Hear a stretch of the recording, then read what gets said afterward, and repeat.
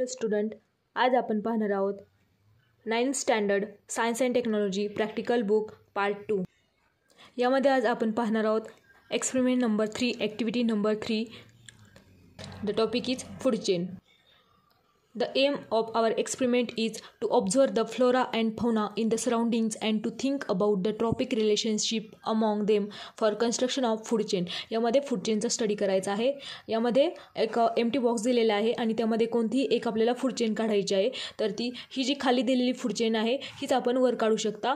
First आहे मेजकॉर्न, then rat, then snake and then kite. आणि त्यानंतर आहे ऑब्झर्वेशन. त्यामध्ये एक फूड चेन दिलेली आहे आणि त्याच्या खाली एक स्क्वेअर दिलेला आहे. तो स्क्वेअर आपल्याला फिलअप करायचा आहे.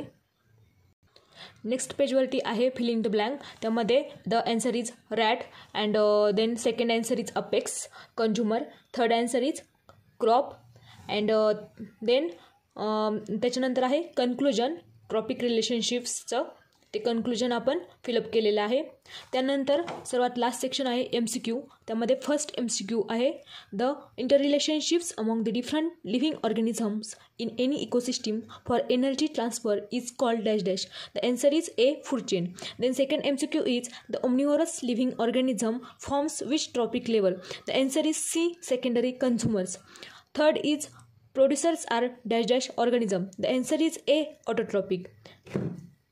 तर फ्रेंड्स, तुम्हाला हा व्हिडिओ आवडला असेल तर नक्की सबस्क्राईब करा, लाईक करा, शेअर करा. थँक्यू.